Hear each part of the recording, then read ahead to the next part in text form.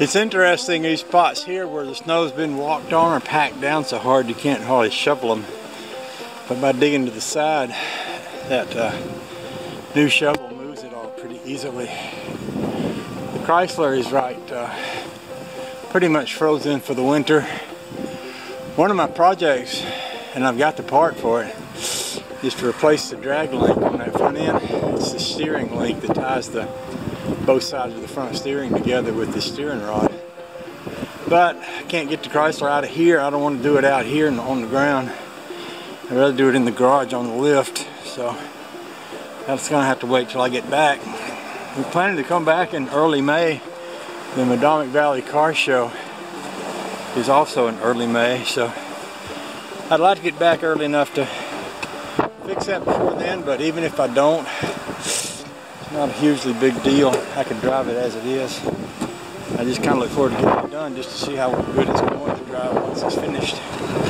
So I'm going to try to shovel a path around over to there.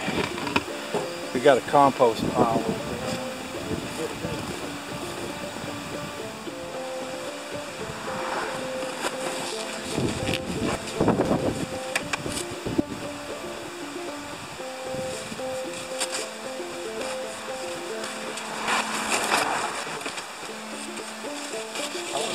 I like this little snow mover.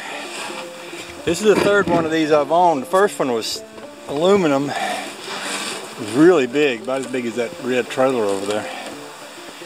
Which, it was awesome in some ways. You could move a lot of snow with it, but it was also really big and bulky and heavy and everything. The next one I got was plastic like this one. It was about twice the size of this one. And I broke it. I can't even remember how I broke it. I just remember that it was broke. This one is even smaller and it's perfect for me because where it is smaller, it's pretty easy to move around. You can move a goodliest bit of snow without moving the whole yard, which is a good thing.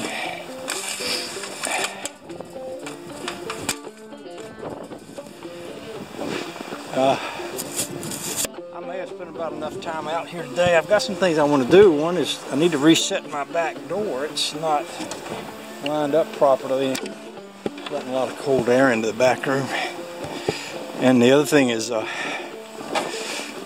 back light ain't working on the back door. And I believe it's I don't believe it's the bulbs. I believe there's something not right with the wiring there. I guess while I'm out here I can get my wedge. I use an oak wedge. I use oak wedges for a lot of things. I put the sills under my house using oak wedges. But in order to line that back door up properly, the oak wedge allows me to position the door without having to have someone else stand there and hold it. The last time I took that door off, I didn't get it back on there correctly. I do need to work on that. I'm going to want some long screws. Those are probably way longer than what I need. I'm going to need my wedges. I'm going to have to figure out where that's all at.